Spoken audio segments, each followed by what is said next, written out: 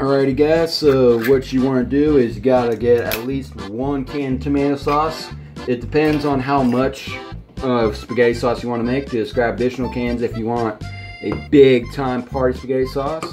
So you want to put in this here saucepan.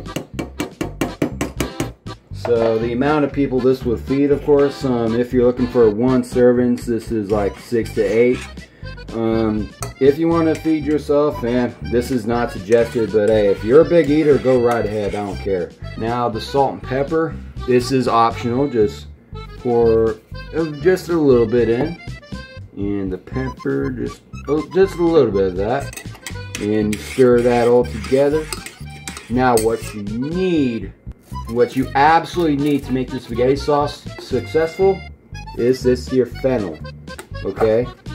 Fennel is what really gives that that very moi Italian feeling. So there we go. That's enough fennel for 2 cans of tomato sauce, alright? Yeah, you gotta stir it around till the green is close to not noticeable. Like right here, it's almost not noticeable.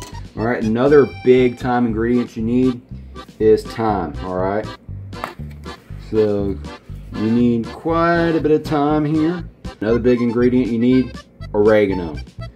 And you need to, of course, do the same thing like I've always been doing. Just put it in the sauce.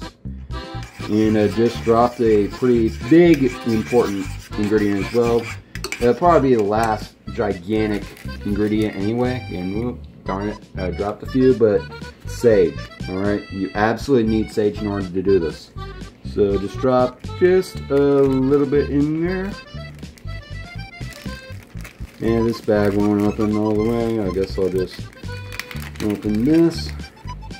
There we go. It's going. Okay. Alright. Get that going. Okay. The rest is totally optional. Alright, so I'm gonna add just a teensy bit of garlic. Yeah, a teensy bit enough.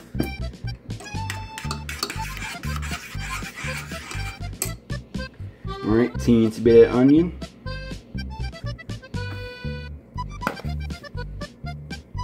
Whoa, that's a little bit too much. That's way more than teensy bit, alright? Accidents happen, it's alright. Hey, I make accidents all the time, alright? So this is completely normal.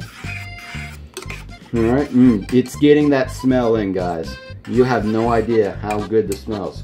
Alright, this is totally optional, but if you want to absolutely nail this recipe, red pepper to really bring that out. That really spicy Italian sauce. Just get in some red pepper. And the way I do it is a packet of red pepper for every can of tomato sauce you use. That's just me though. But then again, red pepper is optional. Alright, and let's get another one in.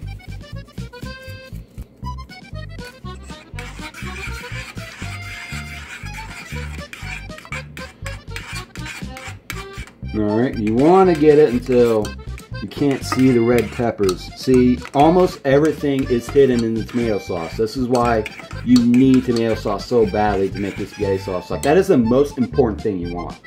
Alright, and lastly, this is totally optional, but I love mushrooms in spaghetti sauce. So we're just going to dump it all in here, and the juice, it's going to soak in the tomato sauce. So to stir it all around. Alright, we're going to heat it up for a little bit, and once it starts bubbling, it is done, and we are going to taste. Alright, and you see those bubbles, ladies and gentlemen? This is pretty warm, okay?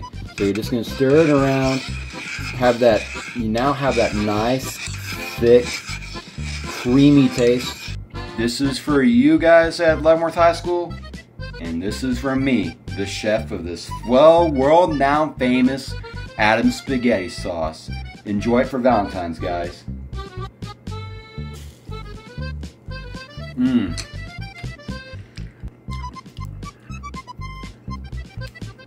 It is absolutely wonderful that the sauce ran down my chin. It is absolutely gorgeous. I suggest it 10 out of 10. You should definitely try it at home. It's completely safe.